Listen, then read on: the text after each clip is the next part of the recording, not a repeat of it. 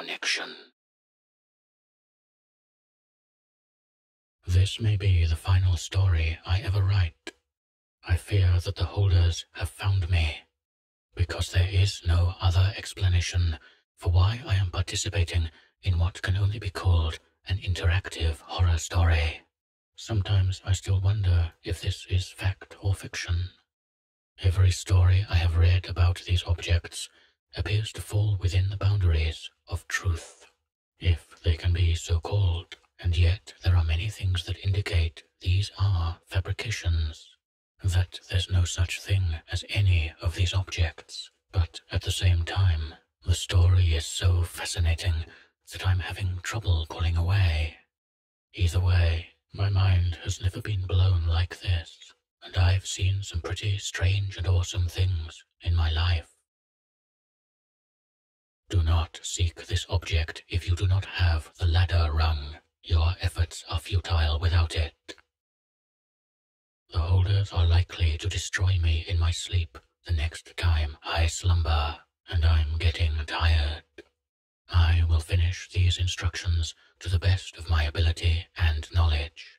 But you must realize, dear seeker, that these objects must remain forever separated. If your true intent is to keep the objects apart, you will not be able to obtain this one.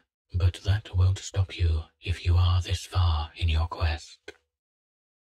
Good luck explaining why you are carrying a ladder rung with you, as you are likely to be confronted about it.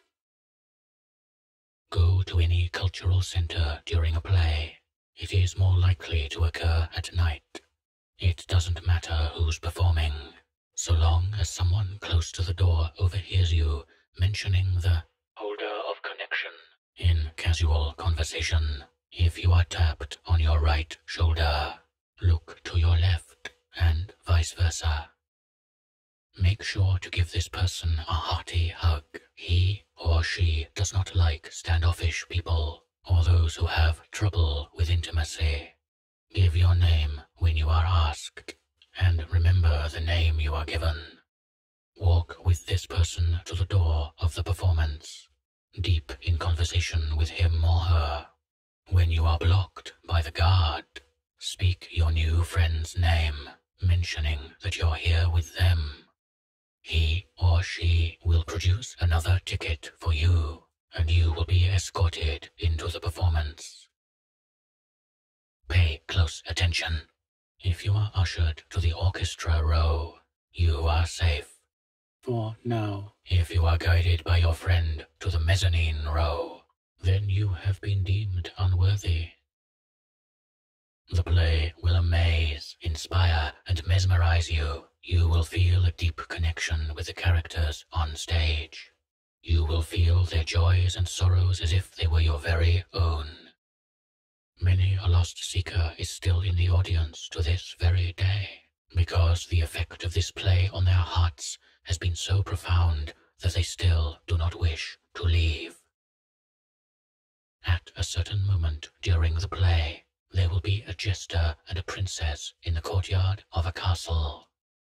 The jester will ask the princess, "Why so glum?" At this point, the princess will look directly at you. This is your cue to stand up and say, "Are you dense? She lost it." The jester will laugh heartily, commending you on your nerve. You will be invited on stage. The princess will ask you, "Did you know what you were getting yourself into?" You must answer with every bit of audacity you can muster, "That goes without saying. Did you?" A pair of floating eyes will open, looking at you from the left side. "It's about time," their voice will say.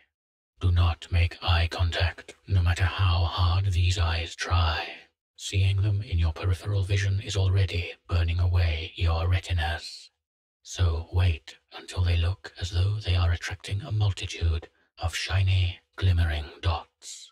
"Quick," the eyes will say. "Put the rung where it goes."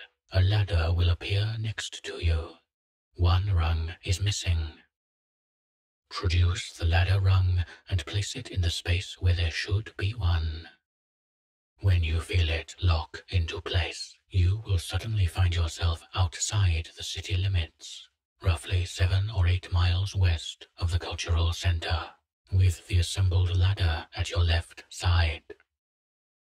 This is Object 560 of 2538, the ladder between realms. Climb it.